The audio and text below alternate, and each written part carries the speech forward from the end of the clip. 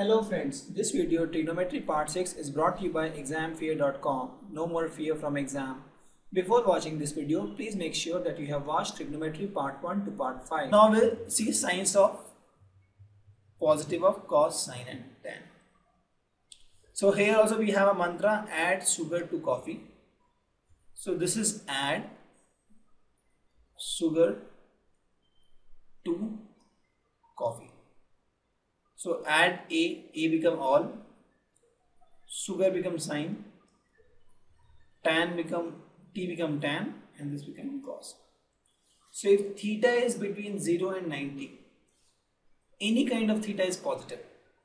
All for positive only I am saying. This is for positive, this is positive, this is positive. So that means, so I am talking about sine theta is equal to 0 to 90 degree. Any value, this will give you positive.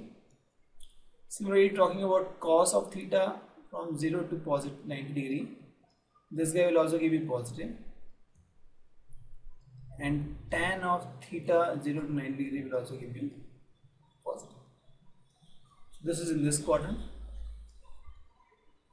So any value sine, cos, tan, also cosec, sec and cot. Why I am not discussing this is it will make things complex for you. Because if the sine is positive, 1 by sine will always be positive. If cos is positive, 1 by cos, that is sec, is also positive. If tan is positive, 1 by tan, its cot is also positive. So we ignore this part. So whatever behavior we get for sine, cos, tan, similar behavior we get for cos, sec and cot.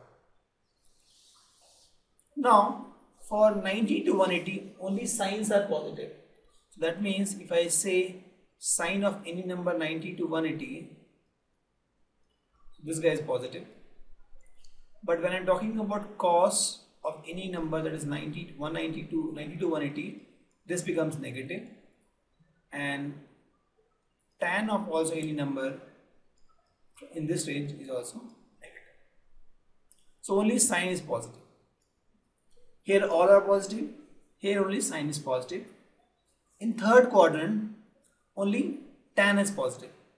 So if I say any number like this, if I say any number from 180 to 270,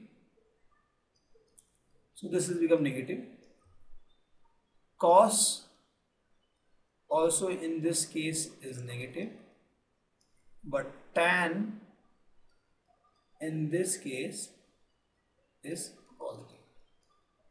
Similarly, when I talk about the last range, that's 270 to 360, so we see that when we are talking about sine of any number 270 to 360, that always gives you negative. Cos of any number 270 to 360 will give you positive, and tan of any number from in this range will give you a negative value. If you see here, sine by cos is equal to tan. So if you see positive by negative gives you positive, because positive by negative you divide gives you negative. Negative by negative will give you positive, negative by negative it cancels, so it gives positive, and negative by positive will give you negative. So here if you see all sine, tan, cos, any sine values from 0 to 90 is positive. If it is 90 to 180, only sine is positive, cos and tan is negative.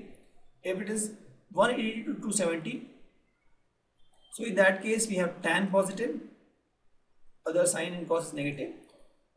If we have in the range of 270 to 360, we have only cos positive. Please remember, add sugar to coffee.